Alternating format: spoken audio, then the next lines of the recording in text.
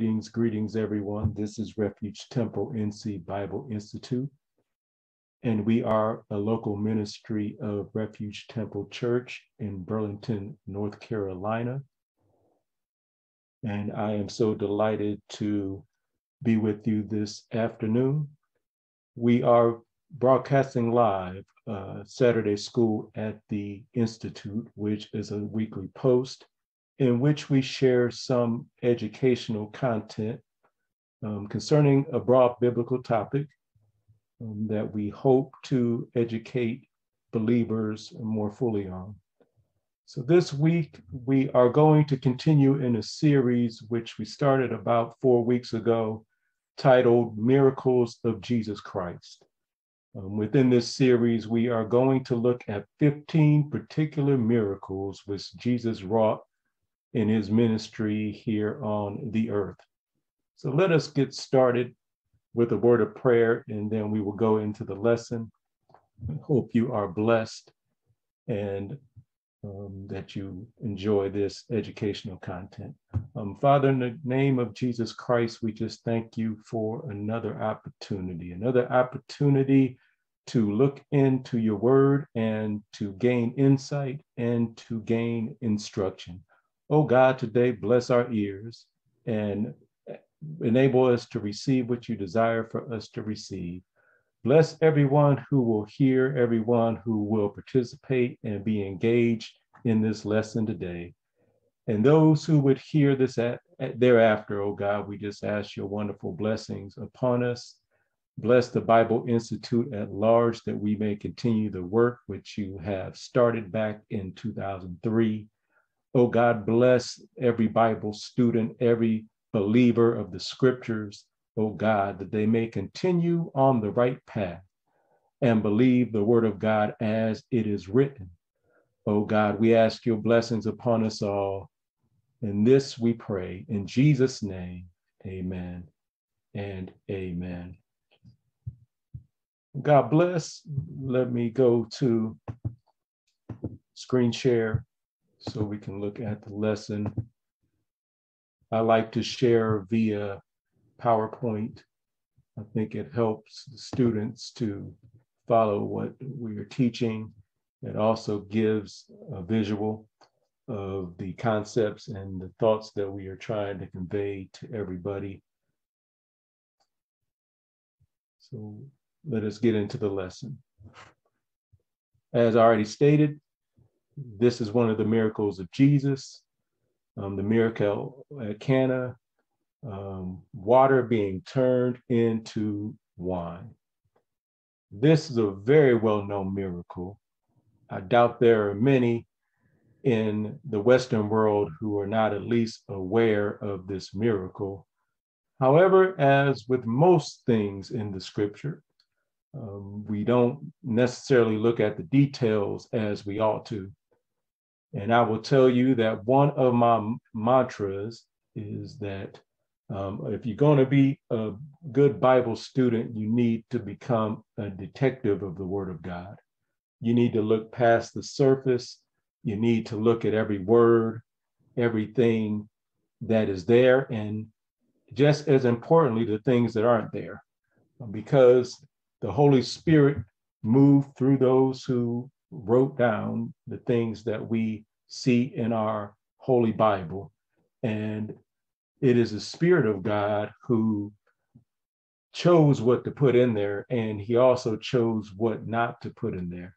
So we need to consider sometimes why certain details were not given to us, as well as those that are. So hopefully today you will know more about this miracle. Hopefully today you will consider the implications of the miracle, because there is a great importance in us understanding not only the power of God through the working of signs and miracles, but also the spiritual knowledge which he desired for those who witnessed his miracles to get. Amen. And oftentimes that's what we miss when we look at the miracles of Jesus Christ, or even the miracles of the apostles. And that is, we miss that. So we need to hopefully gain a better understanding of why the miracle is important and why Jesus wrought the miracle. And last, we need to understand why the Holy Spirit moved upon the writers to write about this particular thing. And that's what we're going to do today as we talk about the miracle at Cana. So hopefully there are no more technical difficulties and we can get through this unscathed. I hope to have this done in about 15 to 20 minutes. So please pray with me in Jesus' name.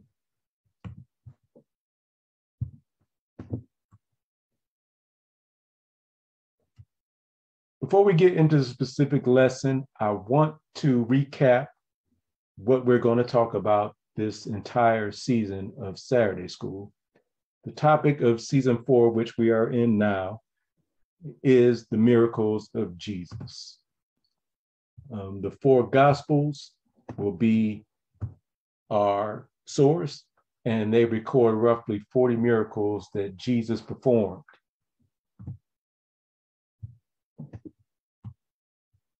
We will cover 15 of those miracles, and each episode will provide a comprehensive lesson about each one.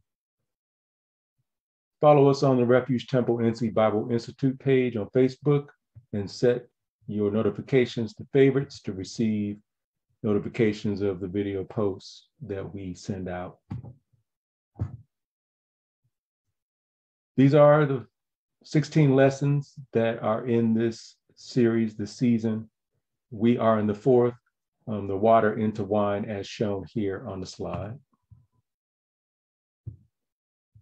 This miracle, which we're going to talk about today, falls into the category that we discussed in episode 1 of the provisional miracles of Jesus Christ. These are simply miracles in which there was some need that he met by working the miracle, either by supplying food or by supplying drink or life. Amen. So this is one of those provisional miracles. He provides some natural source to those who he is working the miracle on behalf of. So our lesson plan. This week's lesson covers the 3rd miracle in our list that we just showed. This happens to be the first of the miracles that Jesus wrought. Amen. The backdrop is a wedding feast in which Jesus and 5 of his disciples were invited. So the lesson plan is this. We will start by looking at what the text states in St. John chapter 2. We will then provide some background to the account. Some of this is extra biblical, but we need to provide some context about this wedding.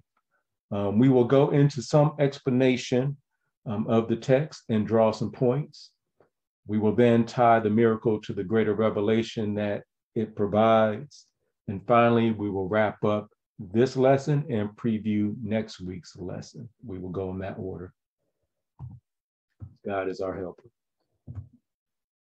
So the text is found in St. John chapter number 2. And the verses that are shown here are verse 1 through 11.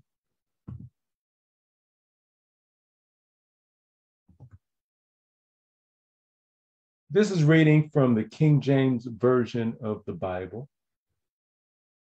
And the word of the Lord says, as recorded, and the 3rd day there was a marriage in Cana of Galilee, and the mother of Jesus was there. And both Jesus was called and his disciples to the marriage. And when they wanted wine, the mother of Jesus saith unto him, they have no wine. Jesus saith unto her, woman, what have I to do with thee? Mine hour is not yet come.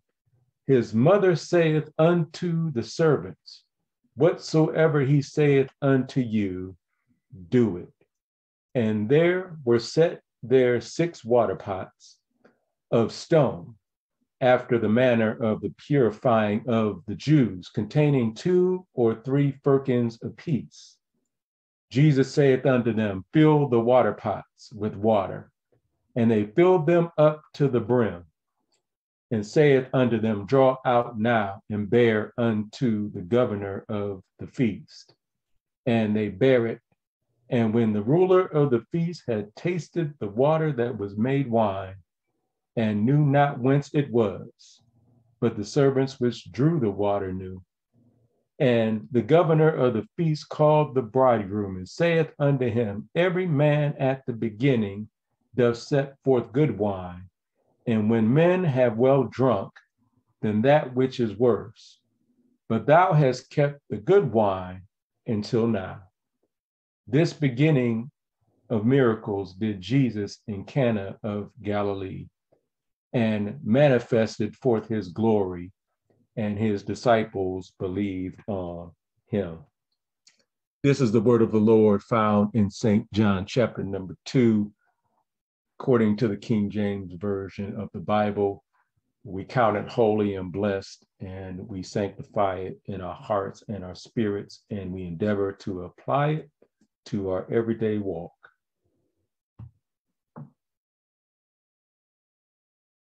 I want to take some time to provide some background into what was going on in this scenario. I have some reasons for wanting to do that. One of them is that we often look at this scene from a European or Western point of view, but we need to be reminded that Israel is in the Middle East. It's in another part of the world, which is a lot different than Europe, different even than Africa. And we must recognize that and respect that if we are to look at this scripture with integrity. So I want to take some time to look at the geographical background and then look at some cultural aspects of this wedding feast, and then go further into the discussion. So this is a map I pulled from Google Maps, and it is showing modern Israel. I'm thinking that this photo was taken within the last couple of years.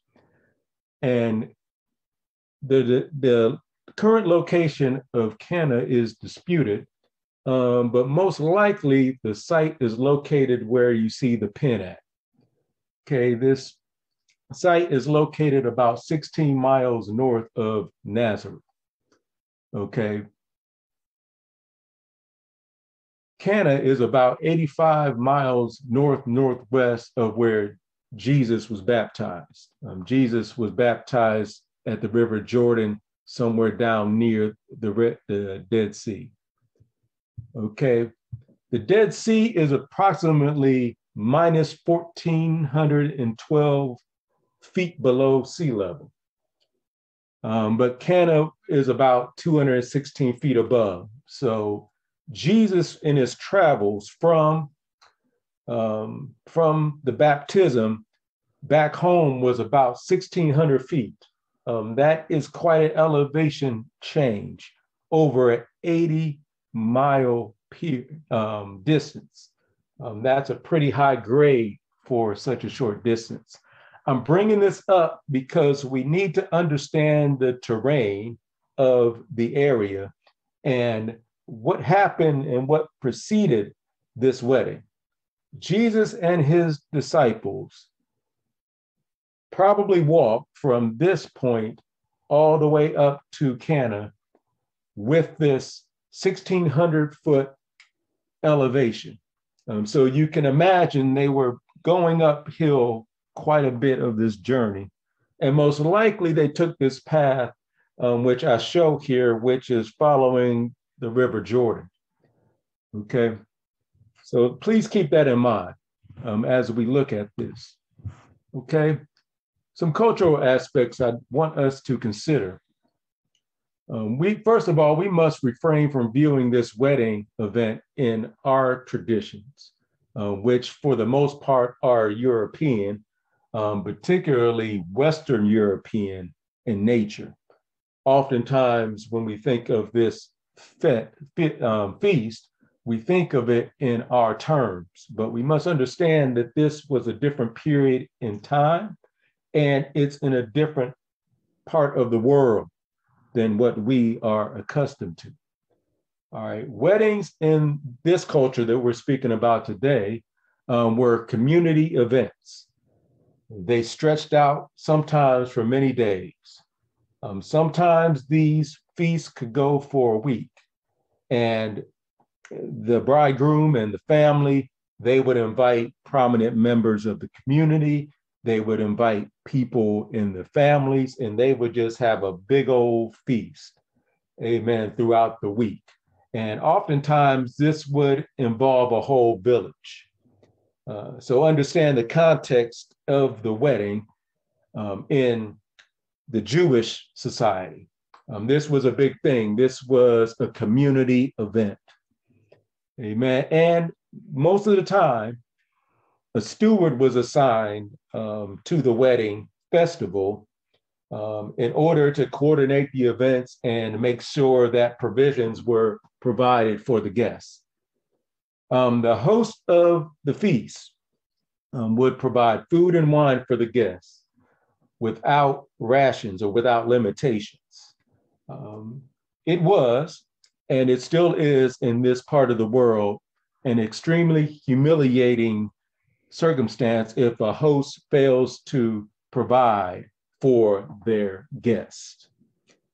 This is the backdrop in which the miracle takes place. Let us now dig deeper into the text. If you have any comments or thoughts on Facebook, please share them. Amen. In the name of the Lord. Okay, so John starts this account by stating that it occurred on the third day. Why is this important? Well, it's important because first we need to understand what he was referring to. He didn't use these words loosely. So the Bible reader, it behooves them to understand what the writer is referring to. As I stated earlier in the lesson, there are no wasted words in Scripture. There is no wasted placement in Scripture. It all is relevant, it's spirit, and is life. So if John said the third day, there must be some significance behind the third day.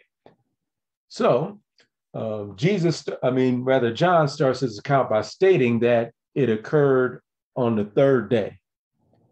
To understand why John uses this timetable, we must first look at the nature of John's gospel in general. We'll first note, in comparison to the three synoptic gospels, John's gospel is much more personal in nature. We see this through him referring to himself anonymously, and he does so in this account in which it is obvious that he is present, not only in this event, but in the other events that he talks about in his gospel. He was very close to Jesus Christ as an individual. Amen.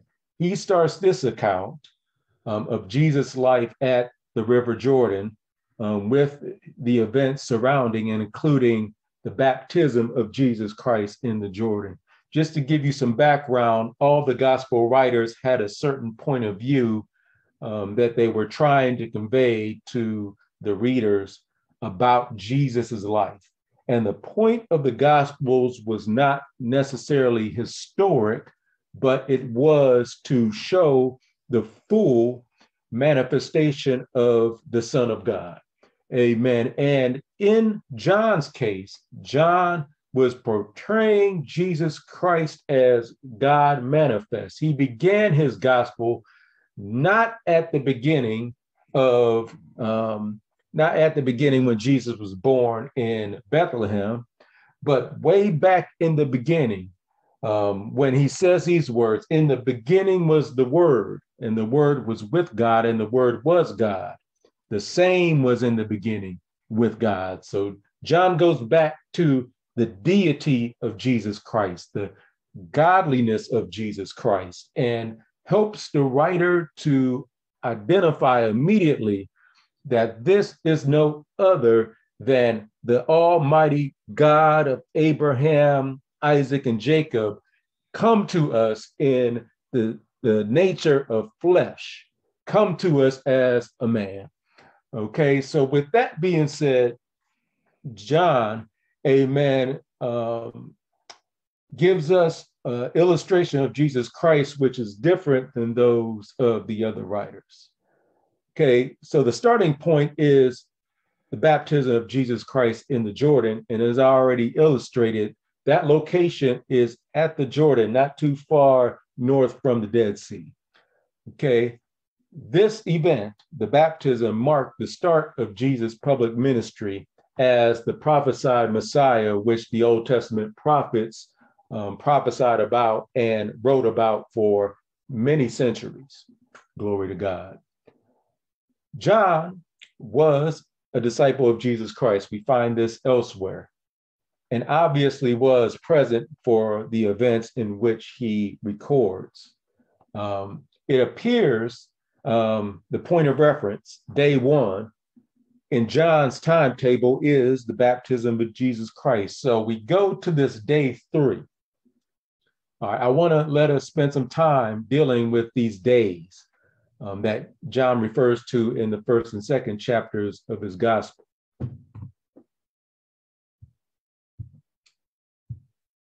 So let's look at the days leading up to the miracle.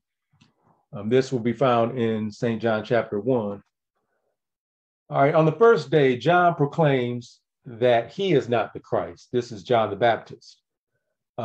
Jesus comes to be baptized of John. And as most know, Jesus is baptized. Says the Holy Spirit descended upon him like a dove, and a voice from heaven came saying, "This is my beloved Son in whom I am well pleased." And this pronounces that Jesus of Nazareth is the Messiah. Okay, day 2, Jesus, two of John the Baptist's disciples start to follow Jesus. And a number of disciples are chosen by Jesus within this second day, 2 of them being stated by name, which is Peter and Nathaniel. Nathaniel was a man who was actually from Cana. So on the second day, we see that Jesus is already arrived in the geographical area in which this wedding would take place. And on the third day, John picks it up in chapter number 2, verse 1. Jesus is present at the wedding, and we see that Mary is also present.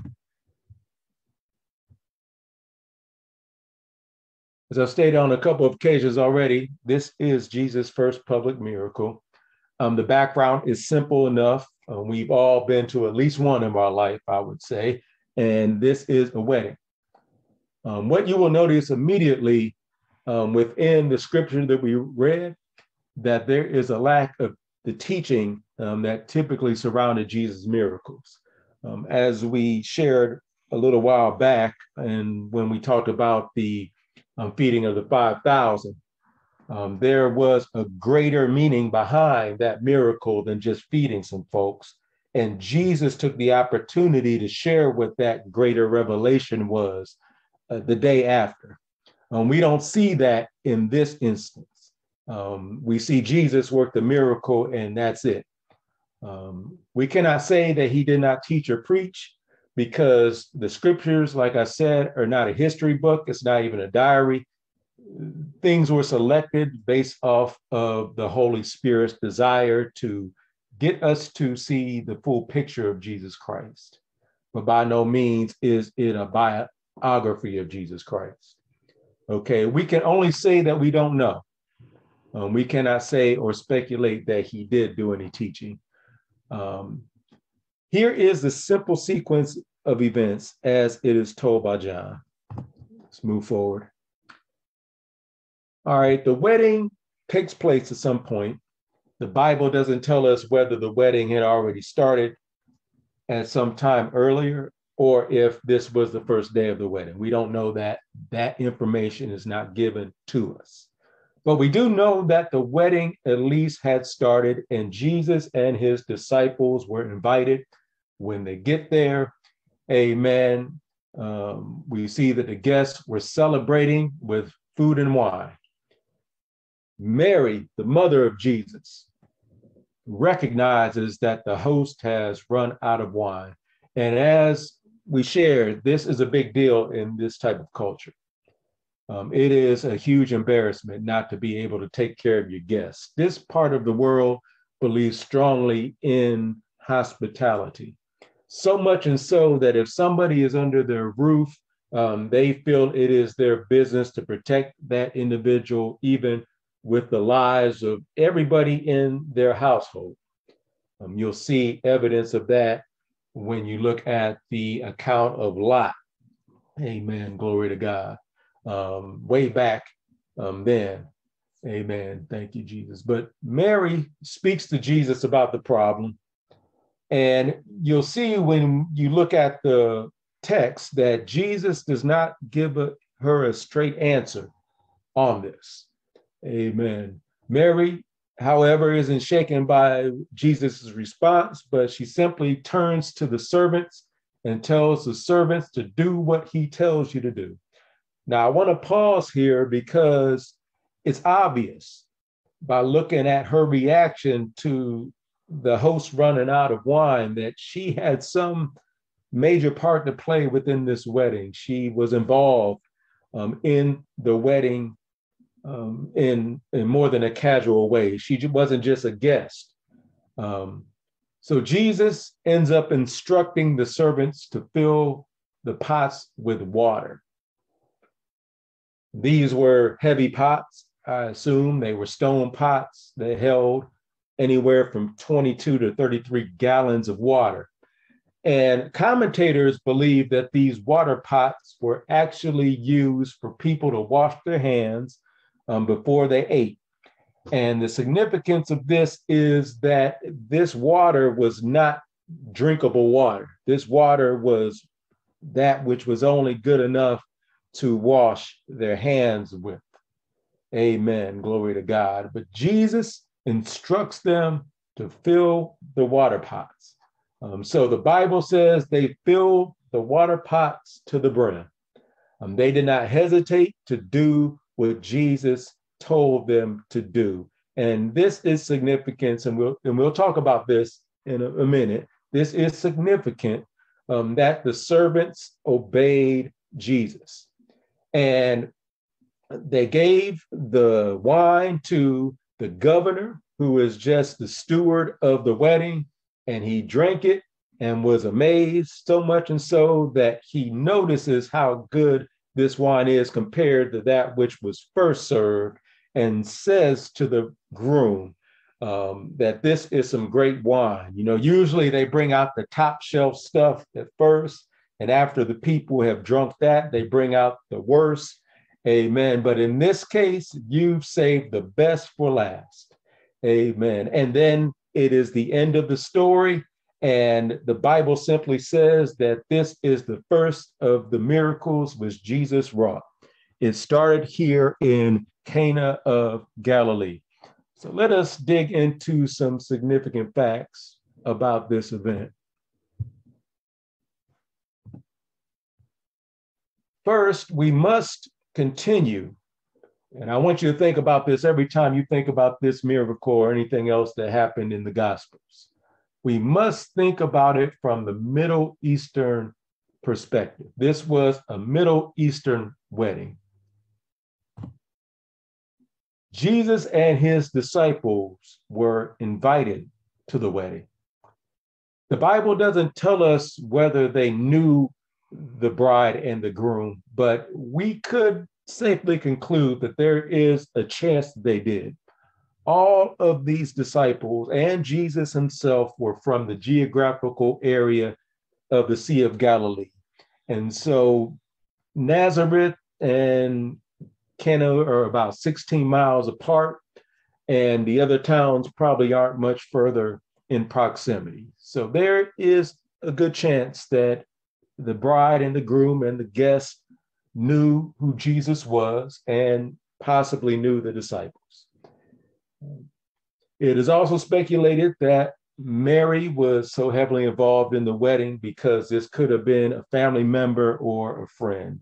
But that is just commentary, and those are things to think about. So let me move quickly. There seems to be that Jesus' mother Mary had direct involvement in the wedding, which we already stated.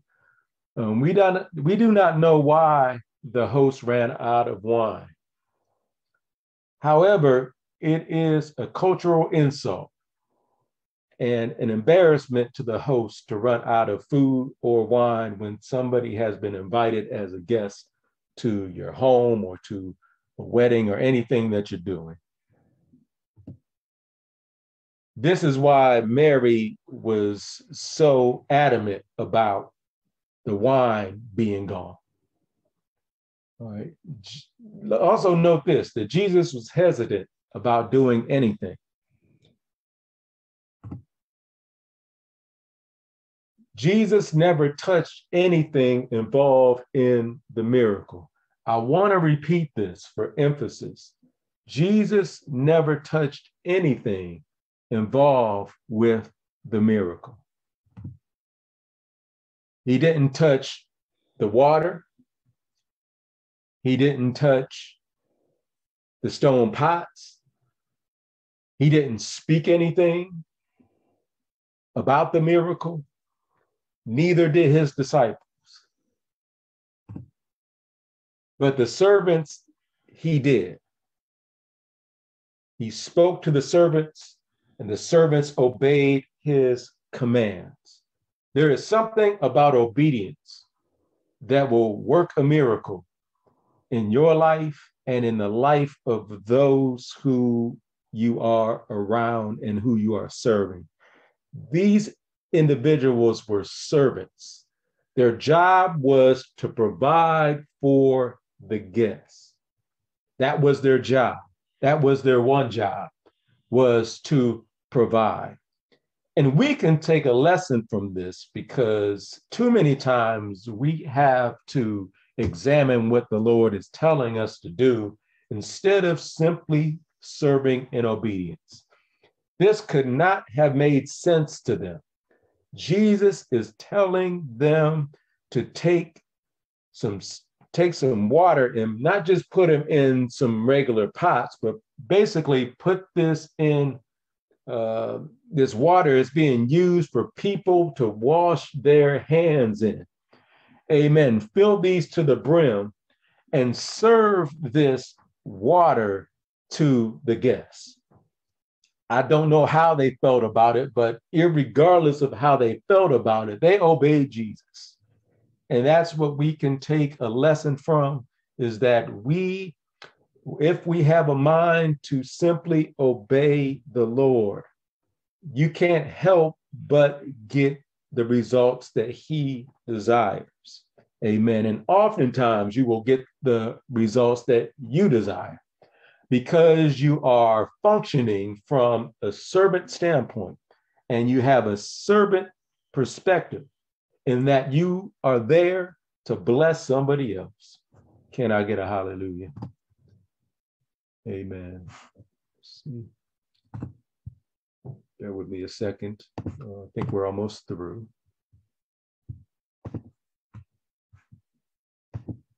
Okay, bear with me a second. Something is happening to me. Okay. All right.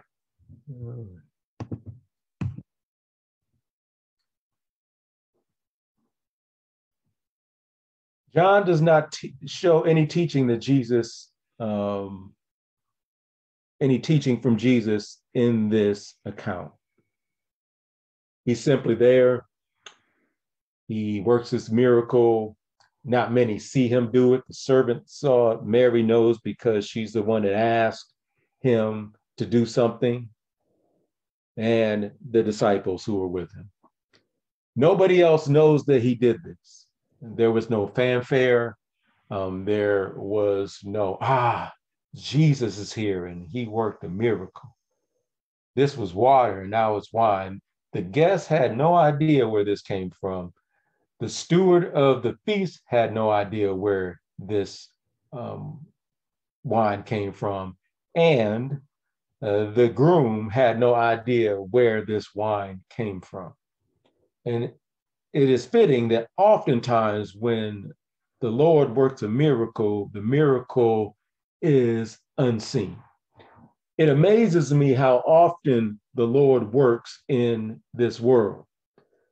When I look at the things that God does without any notoriety, without pronouncing himself that he's doing it, it amazes me. I think about when we are on the road, on the highway, and literally there is a 2-inch line between you and another vehicle. And oftentimes people do not drive concentrating on the road. They are distracted. Sometimes people are tired from work. You have all of these high speed machines going 60, 70, 80 miles an hour, sometimes headed toward each other. And there are minimal accidents. You can't tell me God isn't working miracles every day. Yes, it's good that prayer produces miracles, but God is working all the time. Jesus always said it in his earthly ministry. The work that I do, I see my Father do. Amen. Glory to God. So let's wrap it up. As previously stated, John does not record any teaching drawn from the event. However, we can see that this miracle was a sign of Jesus' ability to provide. It is also clear that the miracle concerning this wine has theological and illustrative significance. So what truth can we draw on this miracle, and how can we expand upon it? There are two clear truths drawn from this miracle, and there are more. One is part of the miracle included obedience of the servants to Jesus' commands. I'll recap. They were told to fill the ceremonial washing pots with water and serve this water to the guests. This was unconventional. This was against the grain. This was countercultural, to serve hand washing water to the governor of the feast. And I'm the servant. That would be like working in a hotel as a bartender. And somebody tells me we run out of alcohol, so somebody tells me to go to the sink and get some water and put it into the bottles and then give it to the manager of the hotel to drink.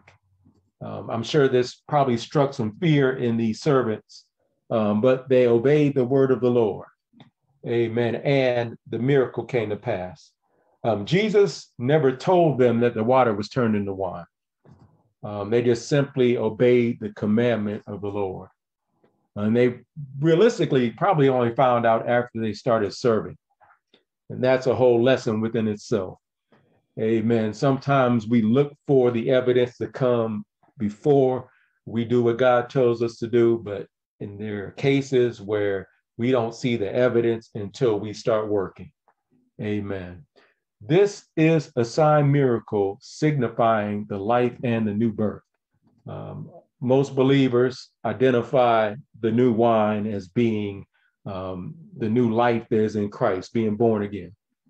So in this miracle, Jesus symbolically brought life through the new wine, symbolizing the new birth. This was water. This was water in pots. And without speaking, without touching, he changed water into wine. He changed the molecular structure of an element or a compound, a hydrogen and oxygen. He turned that into wine that usually goes through a fermentation process. That this miracle literally went against the course of nature, and he never even spoke to the water or touched the water.